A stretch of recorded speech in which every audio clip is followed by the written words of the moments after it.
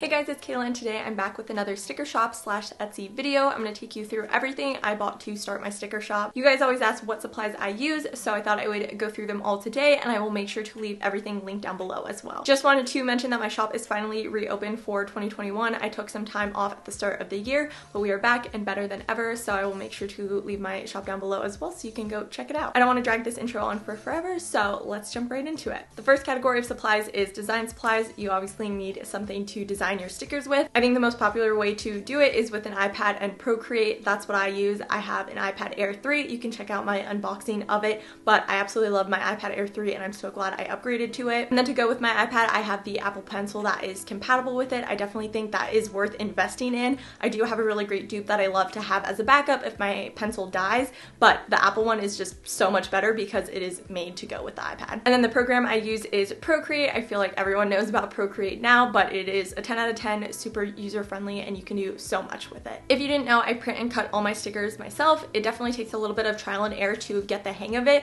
but with the right supplies, you can print and cut amazing stickers at home. Going through my printing supplies, first is my printer. I use the HP Envy 6055, and this is hands down the best affordable printer. I know there's better ones out there, but for how cheap this one is, it's only $130. It is absolutely amazing. If you print on the best quality possible and on the right sticker paper, you could never tell that it was only $130 because it is amazing. And then obviously you need the ink that is compatible with your printer. I use the HP 67 ink. I try and get the extra large size because you kind of get more bang for your buck that way. There's also the HP ink program. I haven't signed up for this yet, but they just send you new ink whenever you need it based off your printer use. So it's definitely a good way to save money with the ink if you kind of sign up for it right. I've heard really great things about it. So definitely something I've been looking into. And the last printing supply you need is sticker paper. I use the Online Labels weatherproof matte sticker paper. That's a mouthful. I'd heard such great things about the sticker paper on TikTok, so I kind of just invested in this right off the bat, and I have no complaints. I absolutely love it. I feel like any issues I have are user error, not the paper itself, so would definitely recommend.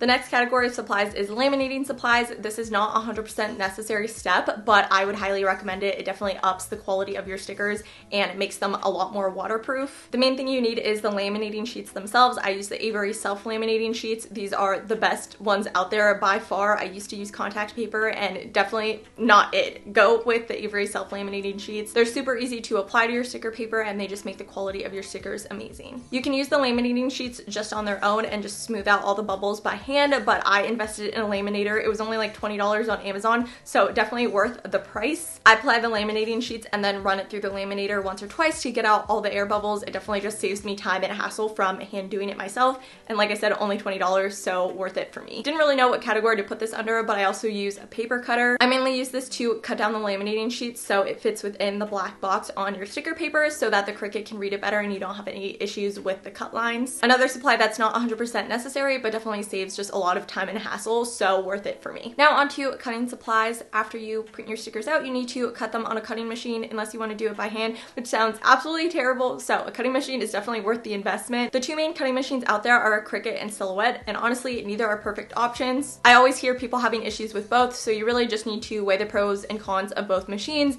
pick one, learn how to use it, and stick with it. The cutting machine I have is the Cricut Explore Air 2. I definitely had a lot of issues with it in the beginning trying to get it calibrated and such. Since then I've really had no major problems or issues with it. Anything that comes up, it's normally user error and not machine error. The machine works pretty well for me. Look at both of them and what they offer and see what's going to work best for you. To go with your cutting machine, you need cutting mats. I definitely recommend going on Amazon and getting a dupe. You do not need the actual Cricut brand mats. I will leave the ones I use linked down below, but I use a light grip one and got it off of Amazon and they work great. The next thing I have is a set of Cricut tools. This is definitely not a necessary thing, but I like having them on hand just in case. Another supply that I wasn't really sure what category to put it in is my slice blade. The slice blade is a little cutting tool and I use it to score the back of my stickers. This makes it really easy to peel off the backing instead of trying to like get it at the edge. It just makes it really easy to peel from the center. After you print and cut your stickers, it is time to package them. The first packaging supply I use is envelopes. I use these 4x6 craft envelopes from Amazon and I really like these ones because they have a pull tab to seal your envelopes with.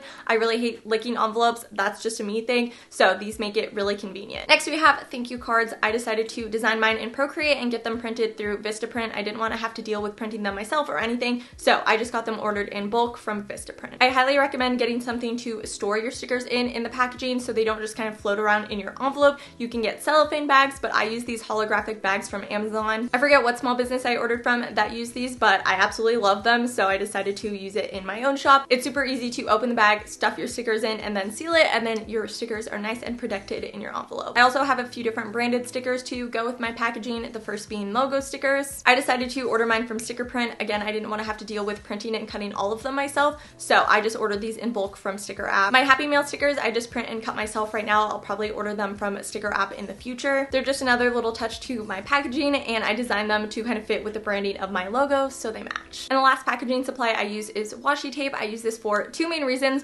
One, to double seal my envelope so it's really nice and secure and nothing's gonna open. And two, it's just a fun touch to add to the outside of your envelopes. I like using washi tape, so it's a nice little pop of sparkle when you're opening your envelope. The last category of supplies is shipping supplies. You can 100% send your stickers just as a regular letter with a stamp, but I like using the Etsy shipping labels. First off, it just saves me a lot of time from having to handwrite all the addresses on my orders. I'm a busy gal, so we try and be as efficient as possible. And second of all, it just gives me a lot of peace of mind because the Etsy labels have tracking on them. I can see where an order is, when it's been delivered, and I just don't have to stress about any of that. To print my Etsy labels, I use the Rollo label printer. It is definitely an investment off the bat, but after that, it is very low cost. It prints with heat and not ink, so you don't have to continuously pay for new ink for the printer. You're just paying for the printer itself and the labels. I use the 4x6 Rollo labels with my printer. I just get the ones from Rollo itself because they're pretty much the same price on Amazon, and I want to make sure they're the exact ones to go with my printer. And the last shipping supply is a scale. This is not a necessary supply, but again, I really like it because it gives me peace of mind. I got mine for fairly cheap off of Amazon, and it lets me weigh my envelopes to make sure they are the correct weight to send as just a regular letter. The last supply I had that really didn't fit into any category is a set of organizing drawers. I got mine from Amazon, and it just lets me store and organize all my stickers, and it's really easy to